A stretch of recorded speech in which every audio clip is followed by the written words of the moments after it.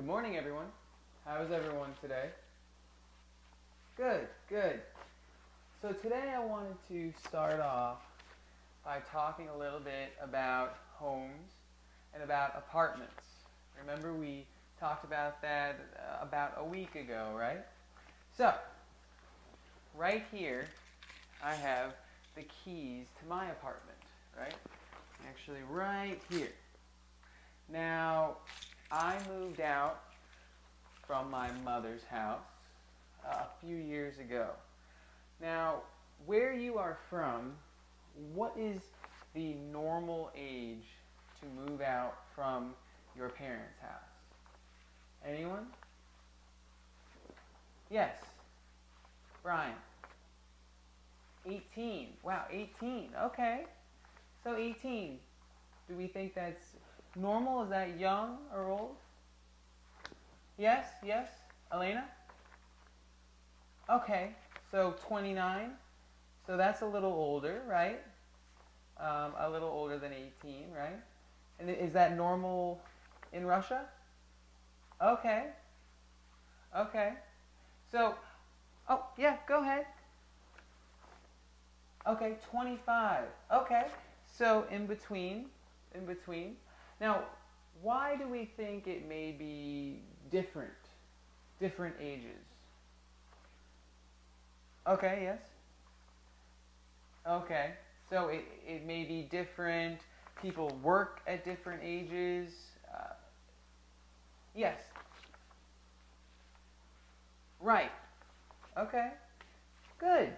So maybe it's a little harder, maybe, or you start to work earlier. I understand. Okay. Yes, for me, I went off to school, to the university, and I came back and I started working, and so that is why I moved out and when I moved out. Now, the age that people are moving out at is changing. Do we know why? Since years ago, it has gone up. Do we know why? Okay, yes. Right. So, the economy maybe, right? The economy is changing. Things are changing, right? What else? Anyone? Okay. So, I would say that people are coming back and moving back in with their parents at an older age and staying, trying to get a job, trying to work, right? So they are a little older now doing that. They are staying with their parents until they can find a good job and save money. So they are staying until a little later, sometimes 25, 26, like you said, 29, right? Like myself, a little older, 28. So, do we all remember talking about the house vocab from a few weeks ago? Right? So, for example, what is a ceiling? What is a ceiling? How about you, Claudia? What is a ceiling, Claudia? Yes, very good. This is the ceiling right here, right? Inside the house or the building, and the top, exactly what you just pointed to, right? Very good. So, what is the roof? The roof. Ernan, what is the roof, Ernan? Very good. Outside of the house, at the top of the building, right? Or at the top of any building, there's the roof, right? Very good. What about the door? The door. Lely. Very good. Yes. So we use the door to go in and out, right, of the house or the building. Very good. Very good. So we all remember that very well, right? Okay. So what we are going to talk about today is the second conditional sentences. Does anyone remember that from? Have you heard of that in a prior class, in a class before today? Anyone? Okay, go ahead. What is the second conditional? Uh-huh. No, go ahead. Very good. Yes, so it's like that. What the second conditional is you talk about a hypothetical or an imaginary situation, and in the present or in the future, and the consequence or the result that that would bring. So you have an imaginary or hypothetical situation in the present or the future, and then the consequence that that would bring. So I will give you an example. If you won the lottery, what would you do? If you won the lottery, what would you do? Anyone? How about Natalia? Natalia, if you won the lottery, what would you do? Okay, good. So you would buy a boat, right? So the hypothetical or imaginary situation is if you won the lottery, right? So that's imaginary. You did not win the lottery, right? Hopefully you will one day, but you did not win the lottery, right? So if you won the lottery, that hypothetical or imaginary situation, winning the lottery, what would you do? You would buy a boat. So you have that hypothetical or imaginary situation, and then the consequence or the result, which would be buying a boat. You would buy a boat, right? So let me give you maybe one more. So you could say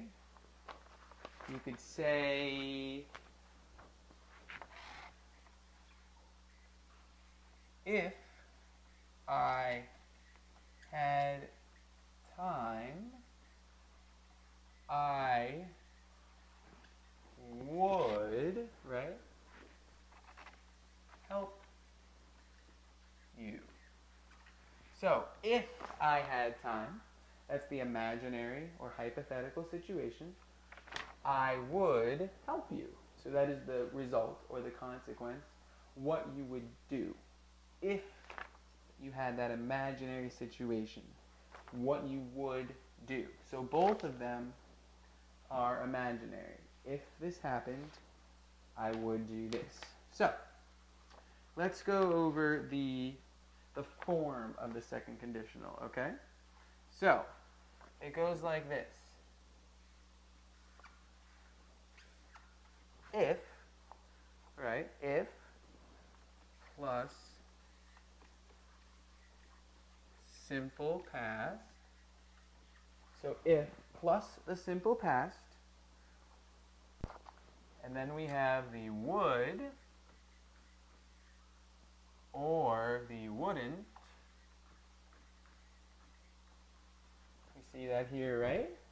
The would or the wouldn't, and then plus the base form of the verb, right? So, if, let's look at the example we had before. If I had time, so the simple past, had, right? So if I had time, okay? Now where is the base form in the consequence? Anyone? How about Elena? Elena? Very good. Help. Help. Right? So if I had time, I would help you. So we have the if, we have the simple past, had, we have the would, right? Here's the would. And then the base form, help. So if I had time, I would help you. And so that's the structure of the second conditional. If I had time, I would help you. If I won the lottery, I would buy a boat, like we said before, right? If I won the lottery, I would buy a house. So imaginary situation, and then the consequence or the result, right? So, does everyone understand that? Any questions? Okay, good. So, what I want to do now is I'd like to move on to the next, well, we will do a worksheet and go over this. After I just mention one more thing to you guys. So, would, the verb would. Would you say that is that certain? You must. Is it more certain? Yes, right? I would. Now, there is another verb that we can use here that I want to tell you about. Okay? And so that verb is could or couldn't. Couldn't, right? We remember this? Can, could, be able to, right, from last week? So, could would be less certain. Less certain. So, if we said, if I had time, I could help you. What does that mean? Yes, Natalia. Right, so it's possible. Exactly, it's possible. Do we remember going over that last week? Can, could, be able to, right? So it's less certain than the verb would. It's less certain than would, sorry. It's less certain than would, right? So, if I said, if I had time, I could help you, that means, well, maybe I will, maybe I will not. It's not certain. It's a maybe. It's possibly. You can, but you can't, right? So, that is the only other thing that I wanted to cover to talk about with the structure today. And so now we will move on to the worksheet here that I have for you guys, okay? So I'm going to pass this out, and you guys can do this in pairs. This is a pair work exercise, okay?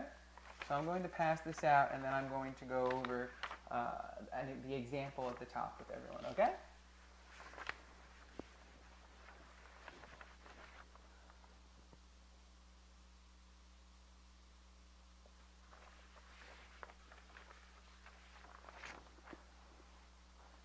Okay, so let's go over the first one here, okay? Now, the choices are A, B, C, and D. We have done exercises like this before, right?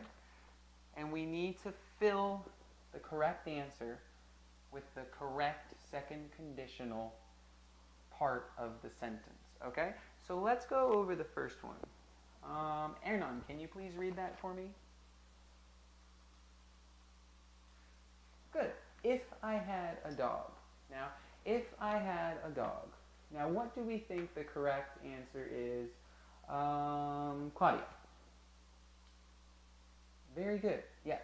I would walk him every day. Very good. Very good. So that was the example, so that was easy because they gave it to us, right? But that's how we do the exercise. So I'm going to give you guys a few minutes to work on this in pairs so you can stay where you are and work with the person next to you. And I will give you a few minutes to go over this exercise, okay? And then we will go over the answers.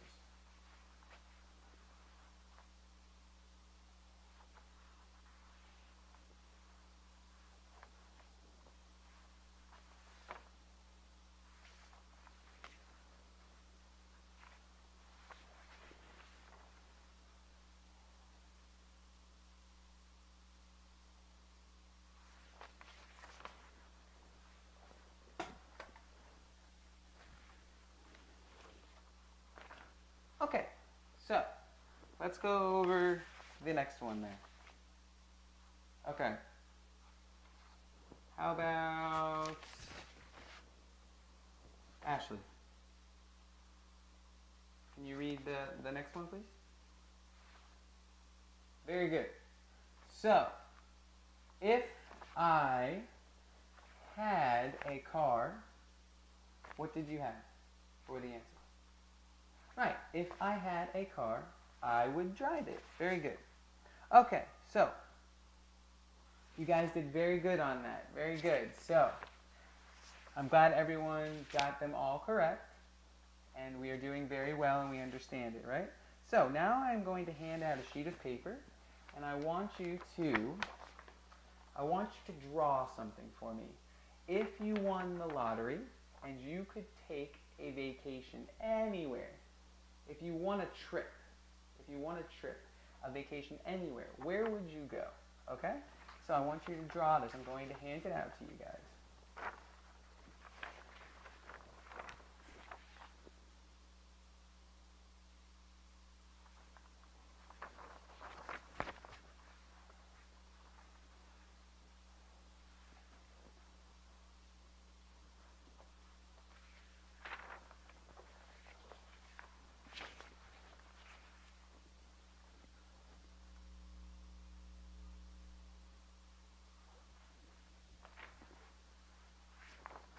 Okay. So what did you draw? Brittany. So if I had won a vacation, where would you go? So if you had won a vacation, you would go to the Bahamas? Very good. That's a beautiful picture. Look at that picture, everyone. If Brittany won a vacation, she would go to the Bahamas. Very good. Okay, so I'm glad everyone showed their pictures. And that is the end of class today. So everyone have a good day. Okay, I will see you tomorrow.